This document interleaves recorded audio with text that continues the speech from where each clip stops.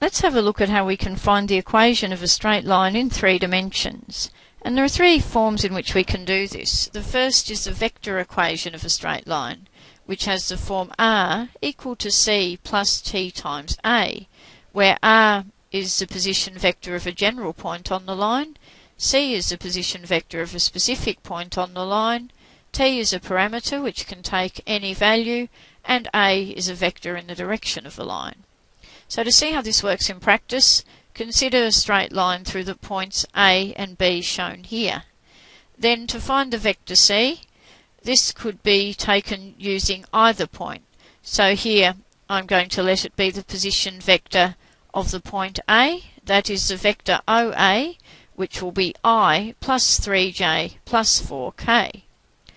Now since we're given 2 points on the line, to get the vector in the direction of the line, here that will just be the vector from point A to point B. And the vector AB is worked out always as OB minus OA, where here OB is going to be 0I plus 2j plus 8k, and OA will be I plus 3j plus 4k, as before. Hence, in this case, the vector in the direction of the line A is going to be negative I minus j plus 4k. Therefore, putting all of this together in this case, the equation of our straight line R is going to be C, which is I plus 3j plus 4k, plus t times A, which is t times negative I minus j plus 4k, where different values of t would then give different points on the line.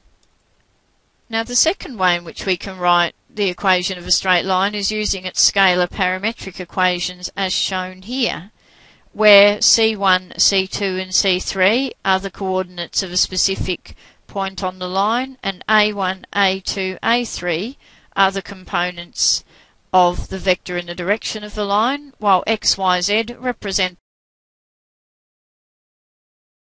a general point on the line, so that therefore once again t can take any value, where different values of t thus give different points on the line. And to see how this works in practice, let's go back to the example we were just looking at, where we found the vector equation of our line had form I plus 3j plus 4k plus t times negative I minus j plus 4k.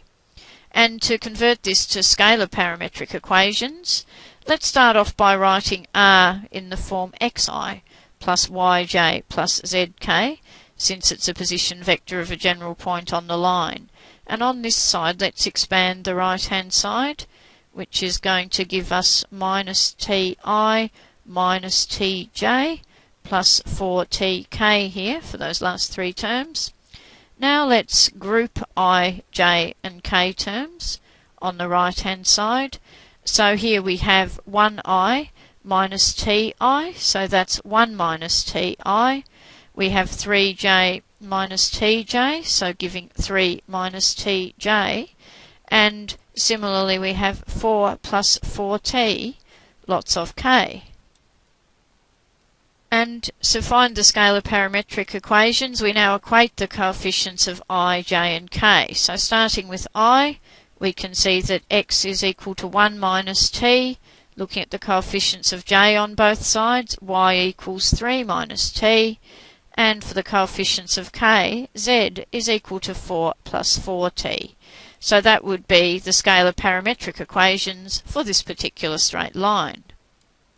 Now the third way in which we can represent the equation of a straight line is with its Cartesian equations as shown here, where once again x, y and z are the coordinates of any general point on the line, c1, c2, c3 are the coordinates of a specific point, and again a1, a2, a3 are the components of a vector in the direction of the line.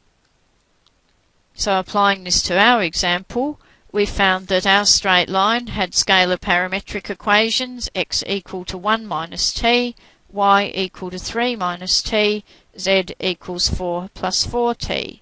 So to put them into the form of these Cartesian equations, we can rearrange each of these to make t the subject. So for the first equation, that gives us t equal to x minus 1 divided by negative 1. The second one for y rearranges to give t equal to y minus 3 divided by negative 1. And that third equation for z will rearrange to give t equal to z minus 4 divided by 4. And finally, putting these together, we can eliminate t by setting those equal to each other to get x minus 1 divided by negative 1 equal to y minus 3 divided by negative 1 equal to z minus 4 divided by 4. And those therefore give the Cartesian equations of this straight line, also sometimes known as the symmetric equations of the line.